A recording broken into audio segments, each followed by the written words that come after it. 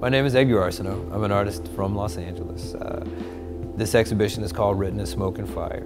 My practice varies, but primarily based in drawing, installation, film and video, and sculpture. In a lot of ways it exists as installations, and there's 3 of them here in this show. A book and a medal is inspired by 2 letters that were sent 50 years apart.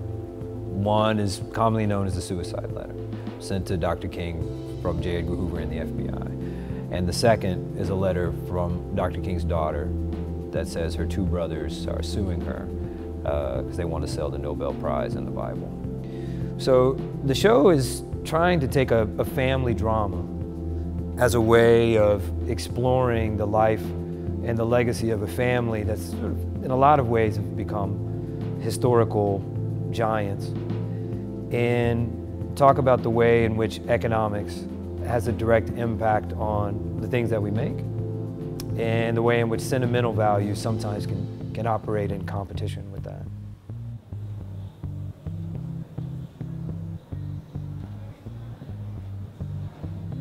So the Library of Black Lies is both a library as well as a labyrinth.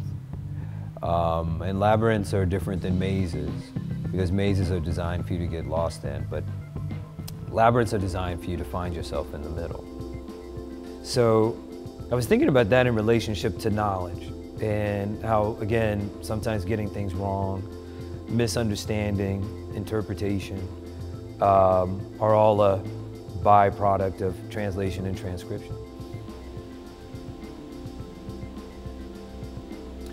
Until is an installation based on the infamous performance that Ben Vereen did in 1981, in which he performed in blackface in front of Ronald Reagan.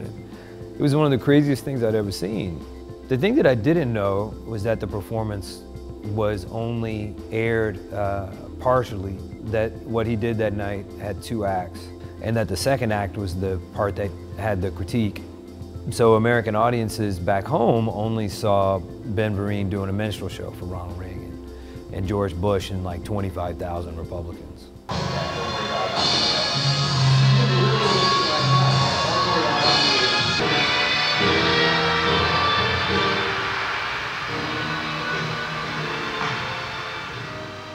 Film is something that I've always done. I've been making movies since I was in high school.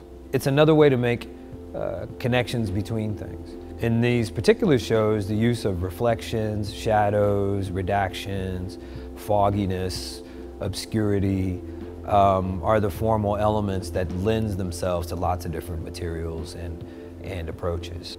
But I would say that in general, Written in Smoke and Fire, as this large overarching theme, is sort of the power of misunderstanding. Part of where the idea for that is, like, literally what happens when you write something in fire. It's bright, it illuminates, but fire is a process. It doesn't last forever, but sometimes you can get burned, along the way.